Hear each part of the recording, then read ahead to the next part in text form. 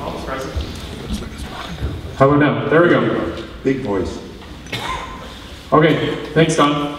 So we're going to open it up to questions again. As with the last meetings, we'll have mics to run around. So on this side, you can look for Chris, and on this side, I will be running around with this mic. So if you put your hand up, we'll make our way to you.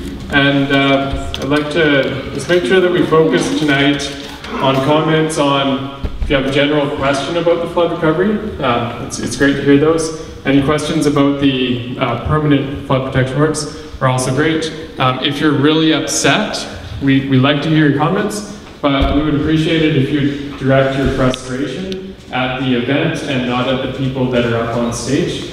Or I think we have on my left some folks that are willing to bear the brunt of it. Is that right? No? Okay. Sorry, I caught them by surprise. Oh, Grace says bring it on. Okay. At any rate, we have another, oh, that clock is definitely wrong. We have about 15 minutes for questions. So we'll be running questions until 7:30. So we should be able to get through most questions tonight, if not all questions. And with that, I think if Chris can find a hand on his side, we will go to the first question. Hi, someone. Okay. What will a dike look like? We live on the river. And we didn't flood other than in our crawl space. Are we going to have something really high in front of us and we won't even be able to see the river? So the height of the dike will be coming out of the study that's been worked on right now, where the city has the consultants upgrading their floodplain mapping, because that will be determine what the height of that dike will be. The height of the dike in front of your property will depend upon what the elevation of your property is. If you had a crawl space and your crawl space did not get wet, then you are likely fairly high already, which suggests that if there was a dike that needed to be constructed, it would likely not be something that is going to look like a great wall in front of your house. But you know, that's the best I can tell you. If that's the approach that is being used, once the design is being finalized, it will certainly be brought to the community by the city for you to review and have comments on. Don, I think you just need to reiterate that. Sorry. Oh, turn on. I think you gotta hold it. Still, the light needs to go on. Oh, he'll turn it on. I can just talk loud. I think you just need to reiterate to the folks that a dike going along the river needs to have about a 20-meter setback from the high water mark that's the natural bank of the river. So if your house is located right on where the river is eaten away, the provincial recommendation is that it be set back, which would require purchasing property, unless we can convince the provincial government to put that dike out into the river, which is not their recommendation. Houses will have to be bought out. That's, I just wanted you to realize that. Yeah. So thank you. I just want to be frank again. That's just, yeah. That's an important recommendation of when we met with the provincial folks from the Diking office. They indicated that the preference in the construction of dikes is typically set back from the bank of the river for a variety of reasons, and so it could be anywhere from 0 to 40 meters back, depending upon the location. But that is a desire from them. It is not necessarily. It is not a law, and it is something that. You know, hearing comments, and you're not the first one to talk about that, and we all appreciate that. That is something that certainly needs to be given very serious consideration to the social impacts of the location of permanent protection works.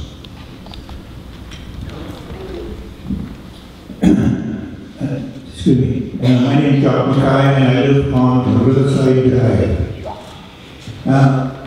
I've heard a rumor that they're going to build a dike right down Riverside, and I'm between the dike and the river where I live. Have you looked at the possibilities of getting in and out of there? You know, if you build a dike like I saw on the thing there down the Riverside, how do I get in and out of my property? That's it, thank you. So, raising Riverside Drive is one of the considerations that's been given.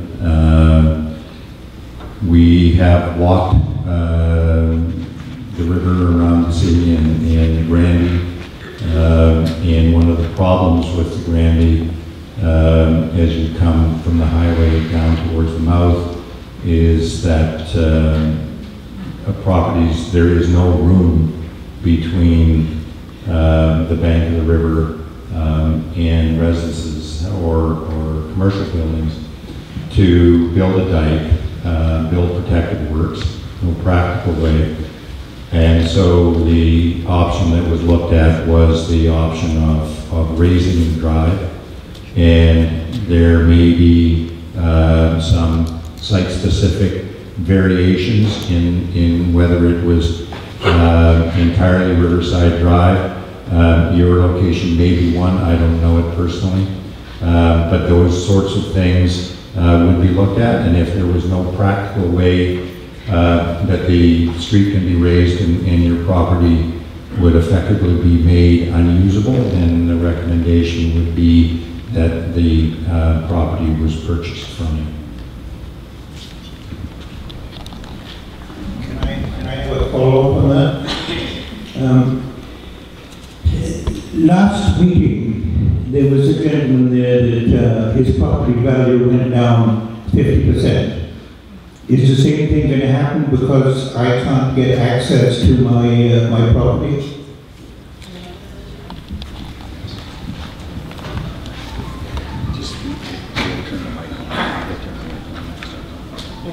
Okay, it's on mute, I think. Yeah. Mute. Council is advocating for those properties that we want or may have to purchase, is to ask for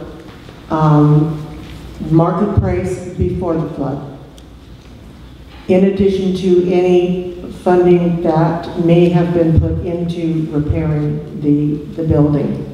Our objective is for your safety and your security, and that is our priority. We know that this is going to be very, very disruptive to many of you. I can only empathize, but council is looking at all of the options. We are holding these meetings to get the feedback from those people who were affected. And I have to say that we were very, very pleased with the turnouts at the 4 meetings that we held. We held 3 yesterday and 1 today and now tonight. And this is going to help us as a council to make the right decision for the majority. As with anything, you can't please all of the people all of the time, but we are certainly working to do what we can that's in your best interests and that of our city. And so we do appreciate your feedback. I would also say that there is going to be, as we advised the groups in the previous meetings, there's going to be a questionnaire that's distributed by mail.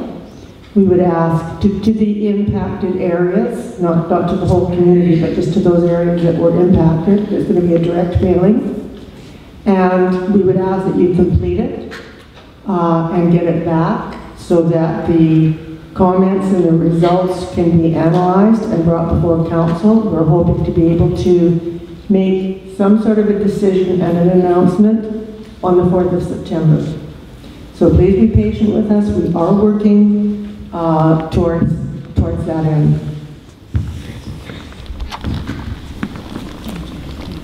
Yeah, if I can just also add to that, that individuals are going to have unique and specific situations and concerns and things that apply to them. And at the meetings, at the individual neighborhood meetings that we just had, there was a number that was given out. You can call Graham here, and he wants to hear what your specific concerns and needs are. And that number is 888-747-9119, right? Sure. So, and the specific, the survey going out will provide the opportunity to provide really good broad-based feedback and the chance that it will actually get recorded. One challenge with that number is the number of calls it gets, plus the number of emails that the office receives. So definitely follow through the survey thing. If within a week you have not received a survey, or if your concerns can't be addressed with questions answered on the survey, we'll definitely have some follow-up, and I think Mr. Gates will have some more information on that. Repeat the phone number, please. 888-747-9119. Hi, I'm Eva Grand Forks on Harbor downtown. I'm trying to decipher the map up there. We're pretty close to the city park. This year we had a little bit of water in our warehouse, and then they put a tiger dam in front of our store and kind of left us for the next onslaught, which they thought didn't come. Now I'm hearing about a dike being built. Rumors have it, and I understand Jacques, he's in that same boat as I am. Where is this dike actually going to go? Is it going to go behind our building, behind the apartment building that is behind us? Like, your map is kind of pretty hard to read. Could you tell us? The line on the map was for illustration. The actual configuration of the dike has not been determined. There are complications such as the apartment building that you have and other buildings in that general area that have to be considered with regards to where the alignment of the dike will go. So that's all I can tell you right now. Don't take the line on the slide as being the engineered design. It is not. It is used for illustration. Can I just say something? I think what Kathy wants to know is reassurance that the dike isn't going to run down 72nd in front of her store. And that decision has not been made. So Graham has walked it, I've walked it, and there's lots of considerations that need to be made once you come down Riverside and swing across and start going up the Kettle. There are all kinds of considerations that need to be made with regards to the final design.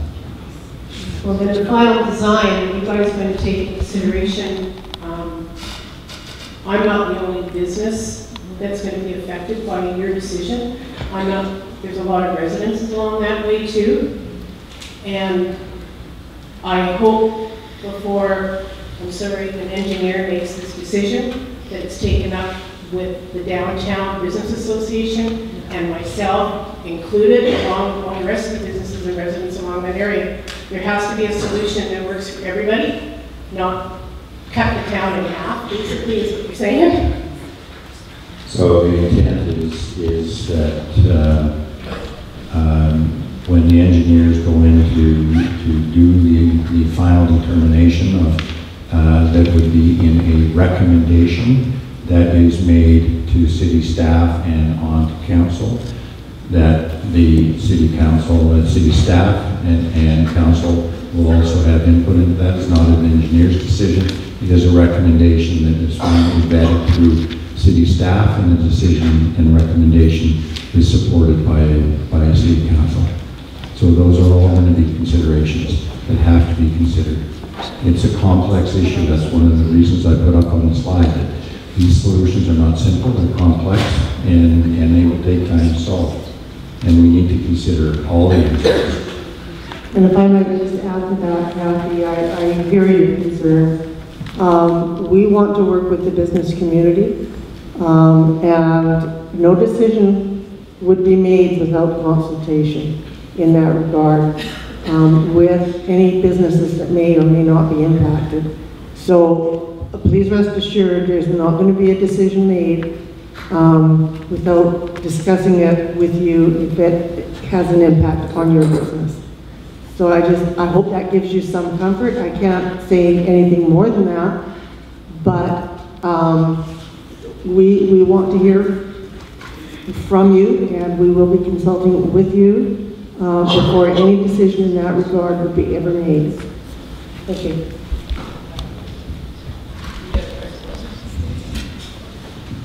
Good evening. I'm from South Rebel. I'm one of the few ones that did survive. I have a couple of questions. Number one, if you build a dike in the communities that are switched and totally gotten rid of prime real estate, lots of money, could you build at the swimming holes stairs to get down for people who survive in the next 50 years can use these areas still as a local, place to go and cool off? And for city council to really consider, you can't, it would really be bad to be, survive the flood and be torn down by city council, because for the majority they're going to change it, like our area into a commercial area. There are homes that survive. We have the right to keep our homes. We were there first. Go ahead, make it whatever you want, but don't kick us out. That's all I have to say. And I would just like to comment that please complete the survey. Put those concerns in. We will be giving consideration to everything before a decision is actually made. So what we need is the feedback. We need the reports from the professionals so that as your council, we can make an informed decision. So please rest assured that it's not going to be just a show of hands on any willy-nilly idea. It's going to be well thought out, well researched, well debated, and a decision made on an informed basis.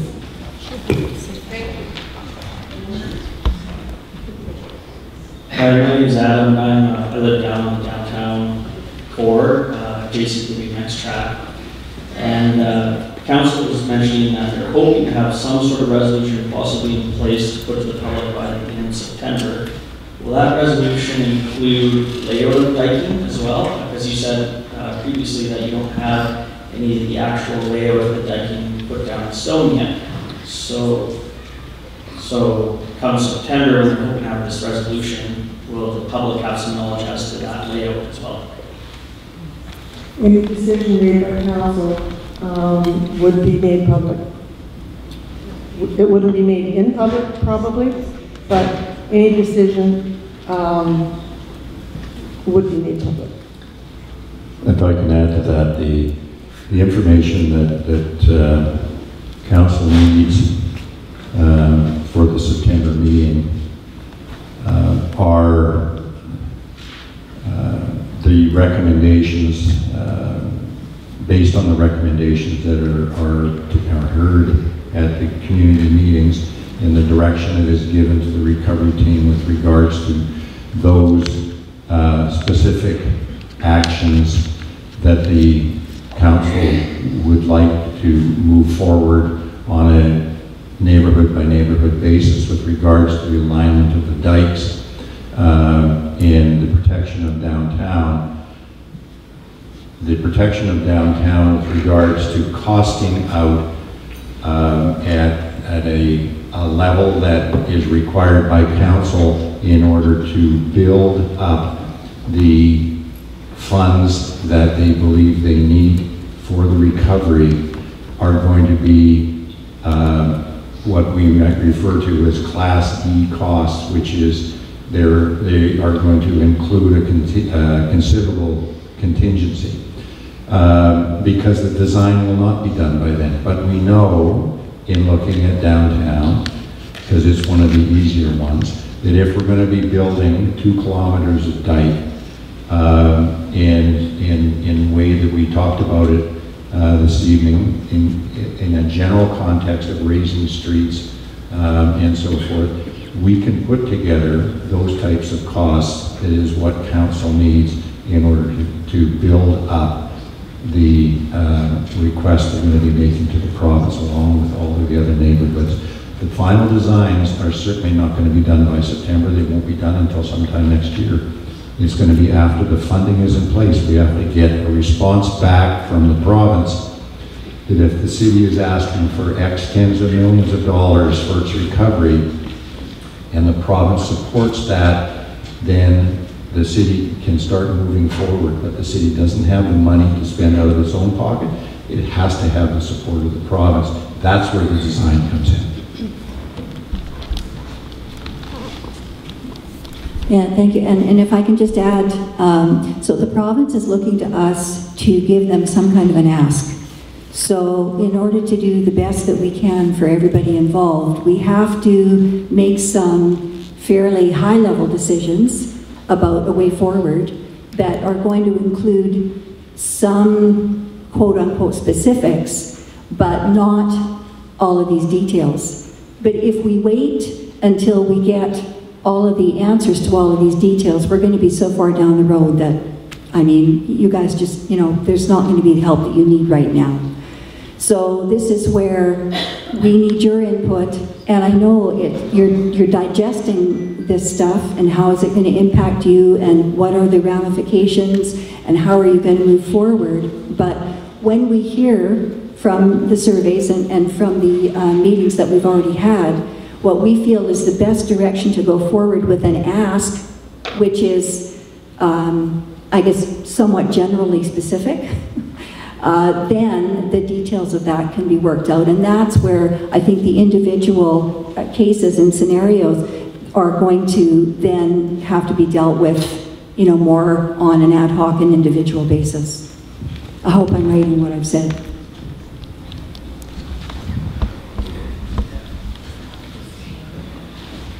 Hi, I'm Nancy. I'm in Johnson Flats. I was just wondering about the relocation. Like, what would that look like? Where would people go?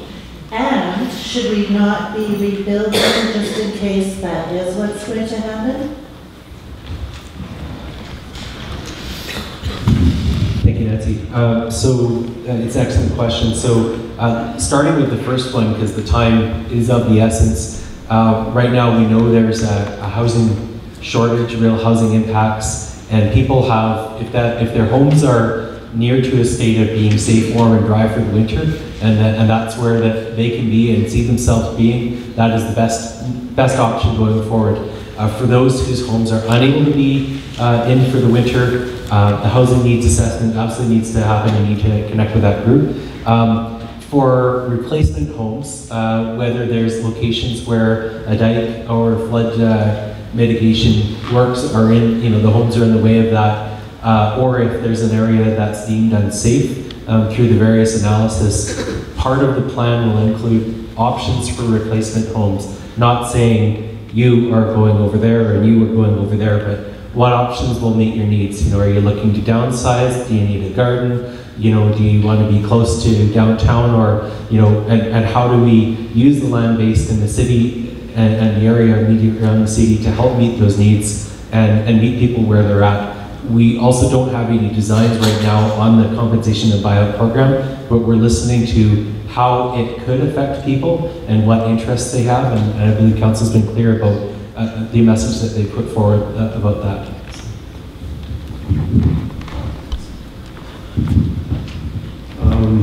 So you referred to the area on Granby Road by the highway and the hotels to the south there. I live downriver a little bit further, south end of Darcy Road. I'm just wondering if you're factoring into all of this thought what's going to happen downriver of these areas you're protecting. Yeah, it's a very good question, and I refer back to the comments that I made earlier with regards to the work that is being done by Urban Systems in building the model that they will be using for updating the floodplain mapping. And that's exactly what that modeling is going to be showing us, is what's the impact, and we can look at various options that we might be considering, and in building dikes or not building dikes, and run those scenarios and see what happens downstream, because what happens downstream is absolutely critical to the works that are done in town and moving out of town and beyond. Just a quick follow-up. Does that mean that buyouts or projects are going to be available to those communities as well? Because I remember at the last meeting it was made clear that diking wasn't going to be happening outside the city on farmland. And yeah, I'm just in a situation with a lot of folks and a lot of uncertainty, and I don't know what's on the table for us, because that hasn't been addressed. Yeah, so there's a whole similar range of options being considered with regards to damaged residences within the regional district. And there's also consideration being given to what is the best approach to protecting farmland and with a permanent solution, but it is not going to be one that's going to involve building dikes around along the riverbanks from the U.S. border down to Christina Lake. Those considerations are being some thought given to those as well. I don't have the details on any of that tonight. Gavin, there's a question down here. This gentleman has been sitting there patiently asking. Just for a second, could I add to that conversation? Yep. Thank you actually for asking that question, because from Christina Lake's standpoint, of course, we are very interested in downstream. And, you know, our concern, and I know that you guys are all looking at this because we've had this conversation, is that if you encapsulate the river everywhere, what happens? It's got to go somewhere. It backs up into Christina Lake is where a lot of it goes. So yes, we have our concerns, and I gotta say my people have been pretty doggone good about the whole process. So thank you. I appreciate bringing up that subject. Hi, Mark Friesen, North Fork Road. I'd like to know if your hydrological assessment included areas north of the city of Grand Forks, and if they did, at what point in time will that information and assessment be available to the property owners up there? So yeah, Randy, the West Cattle, the Kristen Valley, the entire watershed within the regional district was assessed at an overview level, including the properties up North Fork Road and issues that were apparent from our overview assessment are going to be addressed in the report that will be provided to both the regional district and the city. I've got a follow-up, just piece of information as well. There's several areas with site-specific properties which were directly affected by flood or erosion, where we put in a request to get support for the follow-up analysis that's done specifically at those sites and upstream and downstream to see how either how staying there could affect them, or if they can't, if they're looking at protective works, how that might affect the area. It's the notion that I know there's an island involved in your case, but no site is an island and unaffected by upstream and downstream. So we're looking at additional engineering surveys that are done at those sites where river erosion has affected rural neighborhoods or site-specific stuff. So that we'll be hearing on the funding shortly on that, and I believe that work will be underway, and there will be consultation, and specifically with the regional district, Ministry of Transportation, and the landowners involved.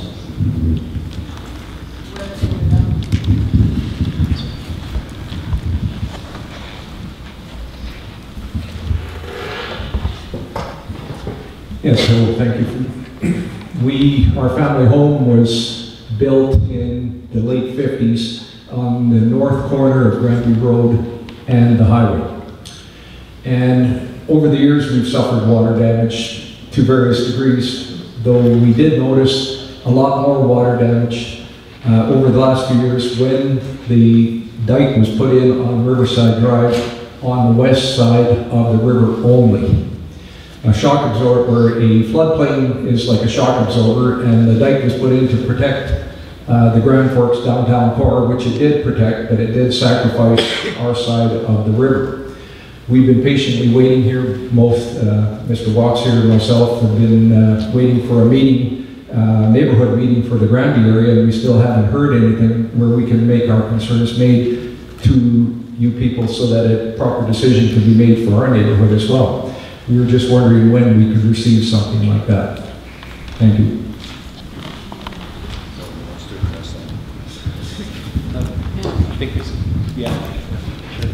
I'm gonna start that process there, but also refer to Mr. Gates in terms of community outreach.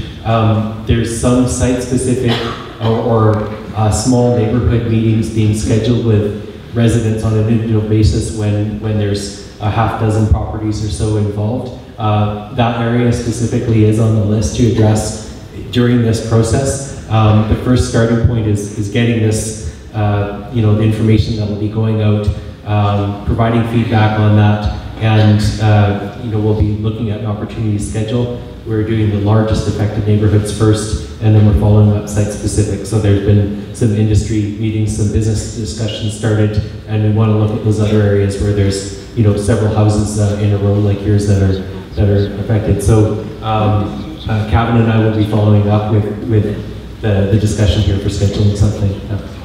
Yeah, just a follow-up with that. As you folks, he's coming down. Thank you. As a follow-up, just as you folks have been mentioning, you're going to be making a decision or a preliminary decision regarding what's going to happen on September 4th, I believe, Chris? Okay, and we're now here the 8th of August.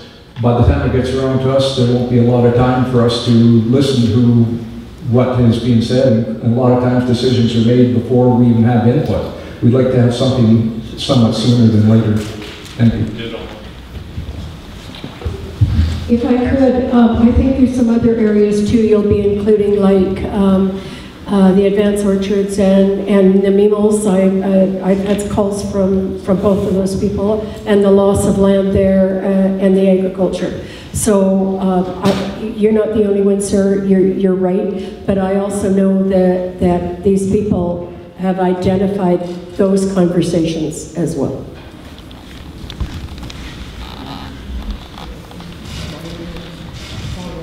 Hello, Madam Chairman. It looks like there is going to be a dike put in to protect the downtown area from what I can see in that permanent line there. So if the property you own is on the riverside of that dike on the downtown area, you would probably be bought out.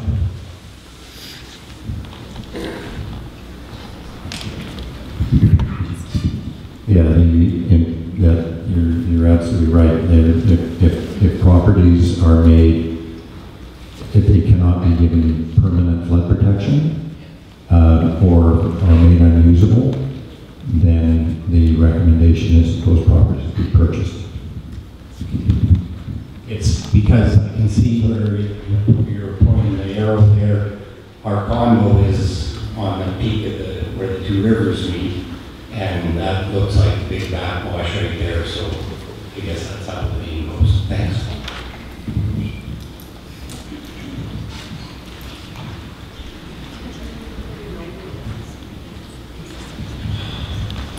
Hi, my name is Donna. The water that came down from the flood, it happened from above in the watershed.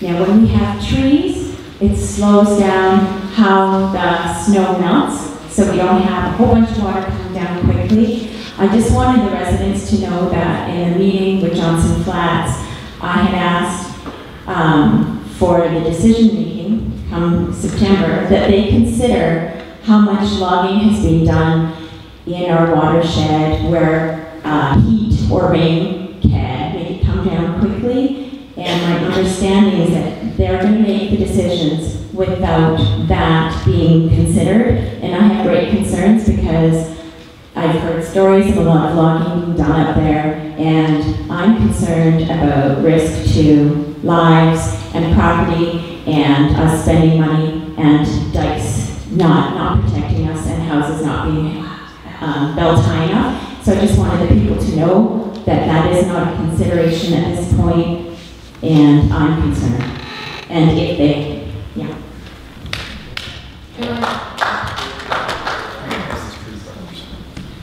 So, if we were to wait for the reports from the province for forestry and what they're doing up there, we'd never have any fixes in the city, and we wouldn't be moving forward. This is a fluid situation, no pun intended, but whatever report we got, even if we got it tomorrow, would be different in 6 months or a year's time. So whatever permanent fix we did now, based on forestry reports, would be changed in a year or two. So I'm not sure. I mean, the Kettle River management people are looking at this, they are addressing this, and they're dealing with the province with the forestry issue. It won't be impacting our decision at this point, because we need to get moving, and we need to get a resolution happening for the people of Grand Forks. I've got a follow-up as well to this. So there's two pieces. One, I've heard from the province since that Johnson Flats meeting that there will be a forestry watershed information discussion. Details to be forthcoming. I'm not sure how that'll be facilitated, brought forward, but I believe there's going to be a discussion where they do want to talk with people about this understanding, about the effects. The other component is this resolution on the 4th is about the overall direction. It's not about the height of the dike or the flood construction level. There's a floodplain study that involves detailed modeling that consider how the watershed behaves, in terms of how it shows up down here, as well as climate change. So the engineering work that is brought forward considers how a floodplain functions, and the best scientists that we have available are looking at that. So the bottom line is that it's not out of scope for thinking how a floodplain works. It's out of scope for this recovery discussion to be looking at all of the upstream and downstream components and intricacies. We're looking at moving forward on flood recovery, and watershed behavior is certainly part of that. So. And also, if I can just add to forestry practices, I know that there's a large concern in the community about forestry practices, and there's a growing awareness maybe of how the practices over the years have been combining to make the situation that we're in now. But whatever happens in that regard going forward, and I think there's enough appetite and input now that there's a focus on forestry practices. People are going to be talking about best practices. The province is going to have to be looking at maybe separating some of their ministries out so that they can, maybe have a better balance on how these things are approached. Having said all that, nothing that is done today or tomorrow is going to fix what we need fixed for the next few years. Even a change in forestry practices tomorrow wouldn't significantly impact the water that's coming down, because trees take a long time to grow. But Donna, you've brought up a very good point, and I think a lot of people are aware of it. I would just like to say that the decision that we're going to be making on the 4th, hopefully, that we'll be in a position to make that, is to give the flood recovery team, Graham and his people, some direction on which we see the city going. We have grant applications that they have to submit, and they need to know what, as a council, we are looking for, so they can start putting their numbers together. This isn't going to be a quick fix. It's not going to happen overnight. It could take a year or two to get everything pulled together and all of the government agencies on board, and these things, government works at a snail's pace. I'm sorry, it really does, including local government, provincial government, and federal government. And but we want to make the right decision for our community. And that's what we're working towards. And I know that Grace and Rolly for their areas also want to make the right decisions for their communities. So thank you, Chris. Can I add a comment? The simplicity of this is, how many of you right now who have an affected house and have been directly involved in that flood are willing to wait for at least 2 years to even get a plan started? Because that's what it'll be. So we're not here to debate forestry. Regardless, I know most of us want to debate forestry. Most of us do. It's one of our prime things. But this is not the time. The time right now is to work with you people who are so affected. Some of you didn't even have a bed. So let's not get lost. Let's not take the wrong turn here. Let's continue to stick together like we have been for this last hour, and having good conversations on what can happen with this plan and giving your input to the people who have to make it.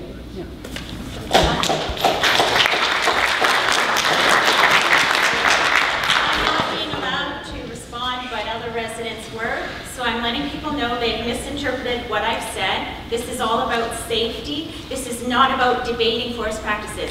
If you proceed certain ways, people might die and lots of money will be wasted. You need to take a look at how much logging has been done there. Logging is done super quick with mega equipment and barely any people involved. And yes, it can be done super quick right now this summer. Lots more can be cut down and increase our risk.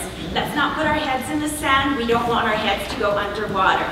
Let's take a look and see what they can do to help us quickly evaluate how much logging has been up there and how much risk there is, so we can decide whether we keep people in the floodplains. Hi, this gentleman here, I live in the same building. I'm just wondering if there's any idea, or if you have any idea at all, when the decision is going to be made for the downtown section as to what properties will be protected and which ones will not. The reason I'm asking is that I live in a condo complex at the junction of the two rivers. We had planned a major improvement to the building starting next month.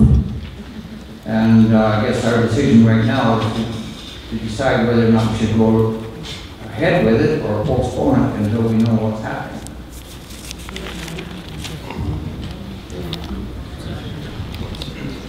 So the engineering decision on what the dike's going to be and where it's going to be going downtown is not going to be made by next month. It will probably be made once the funding is approved. And as time gets underway, there's certainly priorities, and what we want to hear is comments like yours with regards to you have plans and you need to know how to move forward.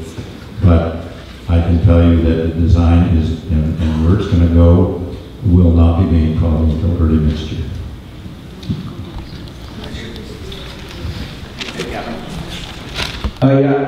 James Hall. I'd just like to ask that debris mitigation be considered north of 10 Mile Bridge. The amount of wood in the river is baffling. It's really incredible. And the other question I have, will in-stream works be extended? I mean, we have a month to do in-stream works. Do we have any idea if that will be extended due to the amount of works and how long it's taking to get applications process improved? Woody debris that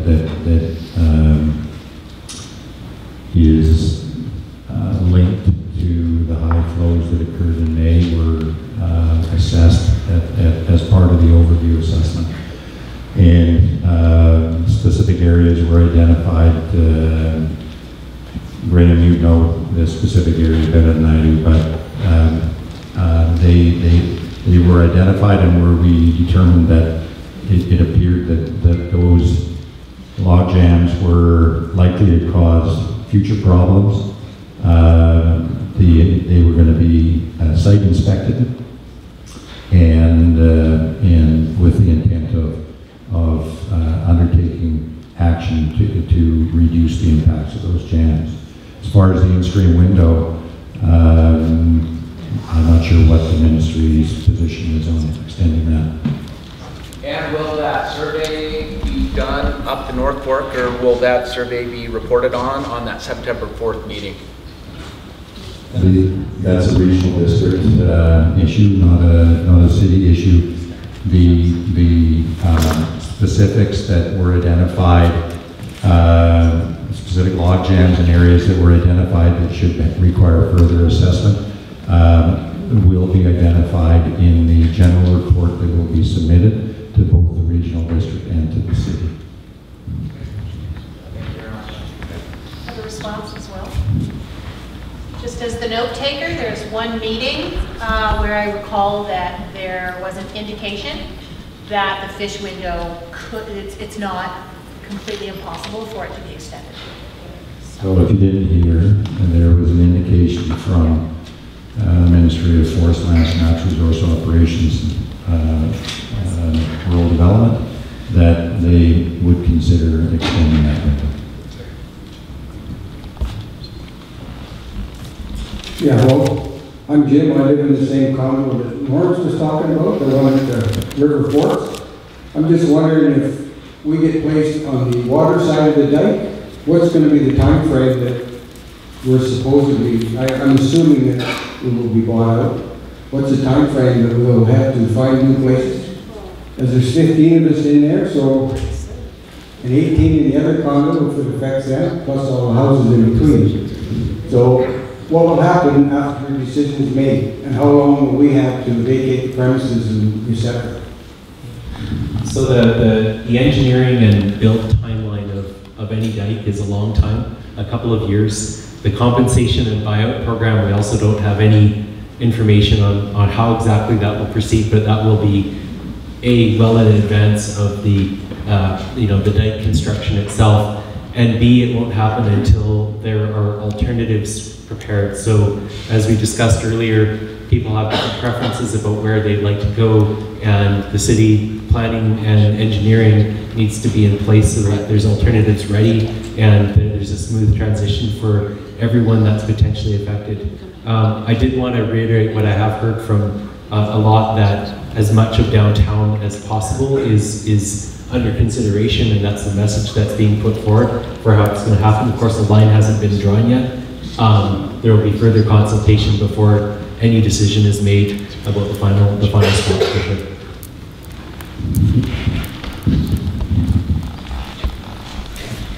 Hi, I live downtown, behind Home Hardware. I live halfway between Home Hardware and the river, and I'm guessing if a dike goes through there, I might be bought out. As I sit now at the present, I've already started working on my house so I can move back into it before winter. I bought materials, and as I understand, if I'm correct, you say that I won't know until the spring, till funding comes through, if my property will be bought out. Now, will I be reimbursed for the materials and work I'm putting into it now in order to get back into it for the winter, where I built it out? I can't stay there for the winter. Well, if I might speak to that, the city and council is advocating that any purchase and buyouts would be at the before flood market value, and that any expenditures, I would encourage you to keep your receipts, to bring your house up to, so that you can have the winter in there, so you're, warm, safe, and secure. Then that would be, we would advocate for those costs to be reimbursed as well. And if you have received DFA funding for your, if you were accepted and given money for that, that is not part of the buyout. that you would not have to refund those costs to DFA. So I hope that responds adequately to your question. Yes, it does, and thank you very much, Councillor. Okay, we have time for a few more questions here. So I've got a written question from a resident. How long will it take to start the clearing out of properties in the North Ruckle area? And I'm assuming that is in relation to a buyout? Yes, in relation to a buyout. We don't have a confirmation of funding, of the timeline, or the approach. If there's, what we hear is that it can take 2 to 4 years for something to be built. I think we want to look forward to refinement of the timeline as we get into this fall, and probably confirmation by the spring. So getting your house back to habitable condition could be really helpful for some time.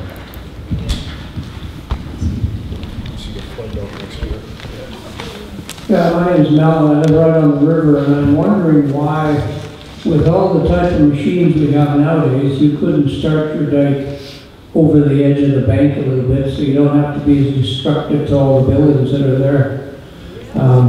They got reaches on these big holes and put rocks out in the middle of the river if you want. And as far as digging a hole is concerned, you can do that just about any place you like. Yeah, the issue is not about the capabilities of the equipment or the size of the equipment, and yes, we do have some excellent technology these days. The Kettle River and the Granby River are both fish streams.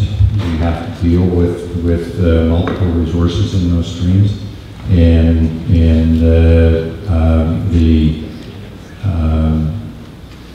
type of direction that we get from the province is that we have to consider public safety, but we also have to consider the ecosystem, and it's balancing that, and where we can protect both in an acceptable manner. That's what we aim to do. It's certainly, we built, when I started in my career many years ago, that's what we did, was we built right on the riverbanks, and I built 100 miles of dikes from Chilliwack all the way to Steveston. And now what's happening is they are now moving those dikes back, because that's not where they should be. And so we've learned something over the years, and where we can set them back, we try to set them back. Where there is no option and they have to be on the riverbank, yes, they can still be on the riverbank, but there also is, and it's a federal mandate, which is with regards to a compensation program, with regards to if you destroy a square meter of fish habitat, then that fish habitat has to be replaced somewhere. So, and that gets difficult. So we try to avoid that where we can. A follow-up to that, you talked about the fish, but I know since I moved down the river has gotten so low, so fast, that the water has warmed up, and a few fish that I've seen beside my bank are laying their gasping for air because the water is too warm for them to get sufficient oxygen. So they're dying anyway. So it would make sense to me to do a one-time thing and dig your trench and dredge the river and make it deep, put your dikes in where they have to, and then let the fish come back. Yeah, well, there's no question that on days like today, fish aren't the only ones that are suffering out there. But the reality is we deal with the laws as they are, and the laws are what they are, and that's what we work with. Okay, can I get a quick show of hands? Just how many people still have questions? So another 5, 6. So we'll probably go a little bit over that, probably 15 minutes over. Of course, some people have already left, and if you need to leave, feel free, but we will go a few minutes over to get some of these last questions. From East Island Gardens Road. I understand this meeting is more about town and all this financial assistance and financial support and dikes and everything. But did we have a river study on our side, the north side, North Fork, and asking on the garden side, and does we're looking into save financial support from anywhere else? So the areas like Almond Gardens and I can't wait 2-3 years. House is going to be in the river. and if yours is one of those houses that there is certainly an urgency to a couple of homes down there with regards to what's coming at you next year, which could be the same as this year. And so, yes, they are being looked at, and it's part of the recommendations that are being put forward to the regional district. If I can, if you cross the border at Laurier and you head down toward Colville, you'll see the banks of the Kettle and a lot of erosion, huge erosion. And not unlike your house. One of them, part of it, went right over the bank. The other part was sitting very precarious. They've moved that whole house back. Yeah, my property doesn't have place And to move it back. they've done a very, very good job of it. So there's a couple homes along there that, you know, maybe that's an option, I don't know, but they sure did a nice job of it. And I think what I heard you say is you don't have room to move the I house have back. only 30 feet. Yeah, so there are engineering solutions that are being considered, and those options will be presented to the board for its consideration, as well as purchasing the property and making the lot non-residential. Because if you can't be safe there, then you can't be safe there. Yeah, I can return that. Sorry. So, but there may be an engineering option that the board would like to pursue that may affect you being able to stay there. Another question is, any idea when we're going to have meetings for us? The report that I'm working on right now is a report for the entire Kootenai Boundary Regional District area that I was asked to address, and the report is going to both the board and the council, and they need that before the end of the month. Thank you. Hello, my name is Forrest, and I would like to ask, how do people who are out of their homes and want to watch this meeting and don't have internet access watch it? How can they watch it? You're the information person, Gavin. At this point, we don't have a solution for folks that want to watch a video and don't have internet access. Les Johnson, of course, is filming the meeting, and that will be up on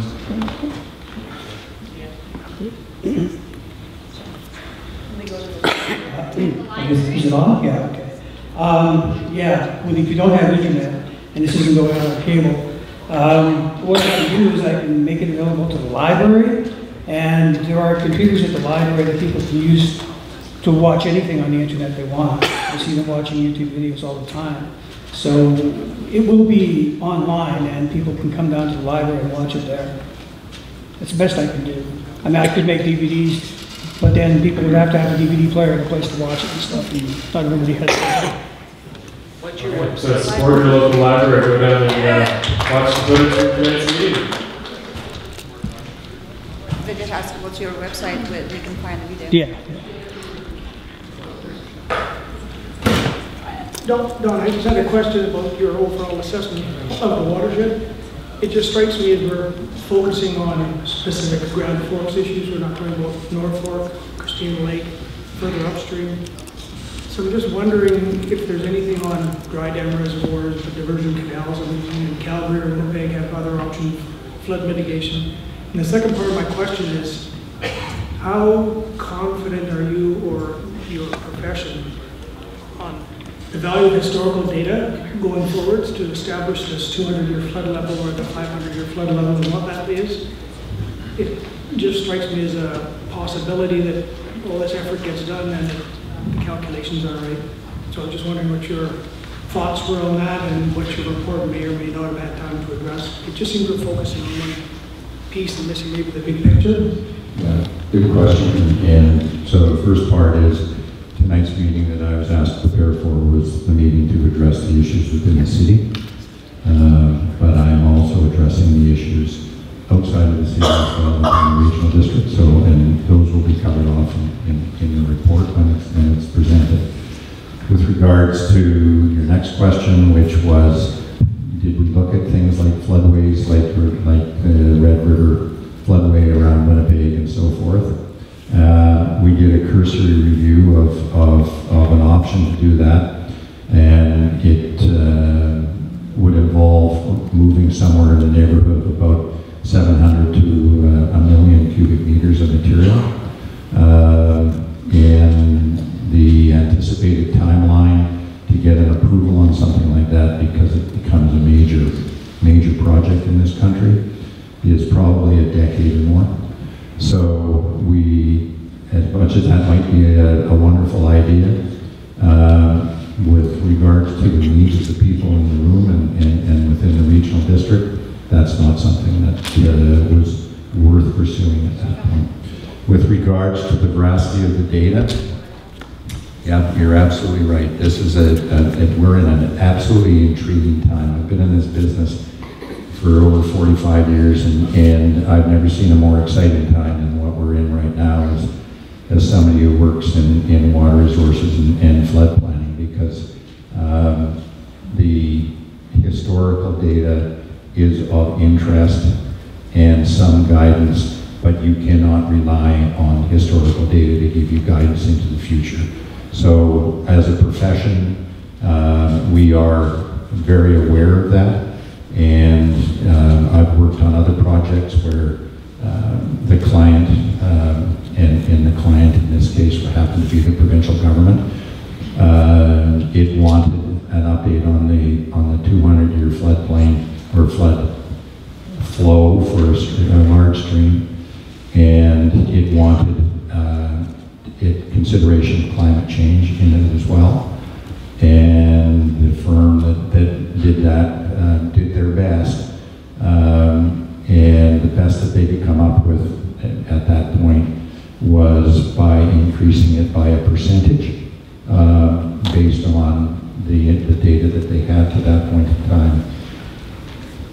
It's a real challenge, let me tell you. I mean, in this business right now, we don't have 50 years of record that gives us guidance that we've had in the past.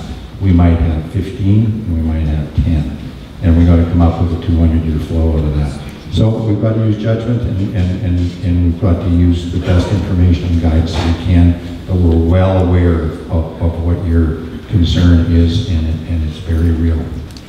If I can add to that, thank you very much for actually caring about all the rest of us as well. There has been numerous conversations at Christina Lake.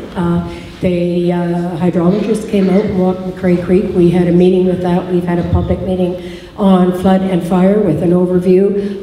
There's a couple things Christina Lake really wants, and that's a hydrological study done on Christina Creek and a permanent gauge put in so that we can tell when that creek starts going backward, and it'll give us a little better feel. Some of those gauges were there years and years ago, and they were pulled out, unfortunately. So the data just isn't there for them to rely on, but thank you for that.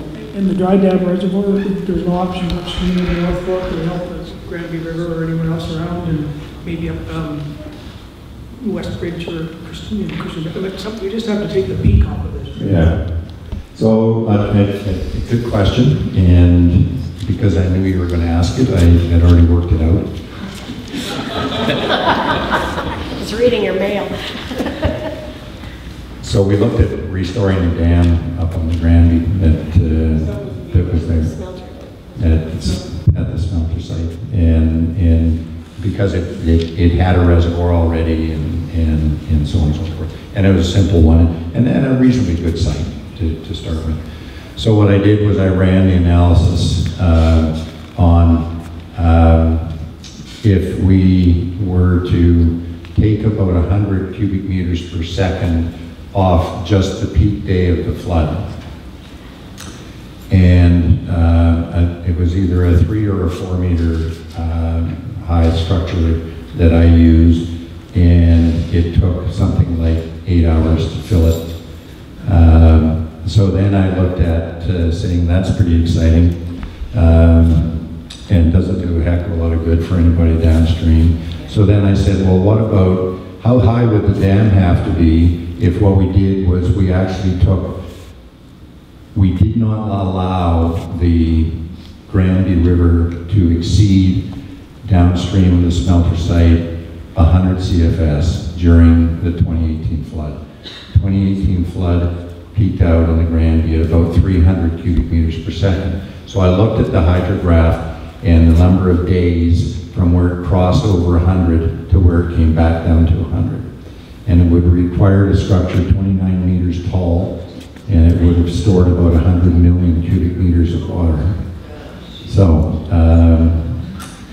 good questions, but we don't have an area, and if you moved up on either, the West Kettle or the Christian Valley or wherever, and tried to build a structure, the costs are just astronomical to build a structure that would actually take the type of peaks off that we need taken off. Okay, so we're coming up to the last question of the night here. So we'll go one more here and we'll be closing out. Hello, we lost our house in South Rockland, so I have a bit of a statement and then a question at the end. There's a lot of talk about cutting the trees and how that's affecting the water flow. I was raised in Grand Forks, and when I was a kid, 58, 59, 62, 65, 67, there was flooding throughout the valley. Rockland Addition down by the river always got flooded. The bank along the railroad track, on your map that you show the red portion, that always got flooded. It was always full of water through the spring. City Park always got flooded. The bridges got washed out into town here. A couple of times they were rebuilt. So logging may have some effect, but certainly we've had this type of flooding for many years, although not as severe. And we have to remember that we had a very high snowfall that had a bearing on the amount of water we got too, and the right conditions for the right melt. When council does decide what they're going to do with South Rockland or North Rockland, there are people that want to stay there, but there are a lot of people that don't want to stay there. We don't want to stay there because in order to rebuild Rockland properly, you have to raise it probably 8 to 10 feet. Council would have to consider bringing in city sewer, sidewalks that were promised in 1970 when they amalgamated Rockland Addition, and the sewer system that never showed up on that side. You have to spend probably in the hundreds of millions of dollars by the time you finish everything with the dikes and rebuilding all of these areas. I don't see that as a logical thing to do. The most efficient, cost-effective, and safe thing to do is to move the people out of there, put them on higher ground. Perhaps the city has lots available, or they could develop a subdivision. You create an economy within Grand Forks while this is being done. You maintain your community instead of people leaving the community, because who wants to live there now in the island of Rocklands? The buildings that are going to be left behind, should you leave it the way it is, and the people who don't rebuild, somebody has to take those buildings down. Who's going to do that? I don't think a lot of the owners that are going to leave are going to do that. You'd be smarter to just walk away and leave everything. It would be in your best interest. So, is council going to consider that if they do reconstruct the Ruckles, are they going to bring in all the proper services and make it a viable community, or are we going to just landfill and throw houses on top of it and move forward? That is my main question on that part of it. I would like you to just buy me out. If somebody wants to stay, let them stay. I've been here since 1957 myself, so it's 61 years. I remember some of the floods you're talking about. And I can remember one of the floods coming up Riverside Drive to what I would call the gray building. That's it's the apartments now. People, it's not going to be an easy decision. It's not going to be an easy decision for council, to me, when we know that there are people who really want to stay in their homes and don't want to move because they love them, they put their life into it. We are going to make a decision that we believe is in the best interest of the community as a whole. And there are mechanisms and ways that are things that are available to the city if a property owner doesn't want to agree to a bio. I would sincerely hope we don't have to come to that, because that's an ugly process, and nobody comes out of it on that. So be assured that any decisions that we as a council make, we're going to make in the best interest of the community as a whole. Excuse me. Okay, so we're at the end of tonight. We will be having another meeting, you guessed it, in 2 weeks. Same time and likely the same place, depending on the turnout. We're considering going to the bistro instead of here, but stay tuned on that. And do we have party words from Mr. McGregor? You do. Thank you. This was one of the best meetings I've attended, other than Windsor Christina Lake, of course. You guys rock. You really do. You dialogued. You gave us what we need. It isn't easy for you or for us, quite frankly. And would we really want to have to do this? No. But I want to thank you tonight for your decorum, for your conversation, and for all being here, because you've been here over and over and over. So thank you very much.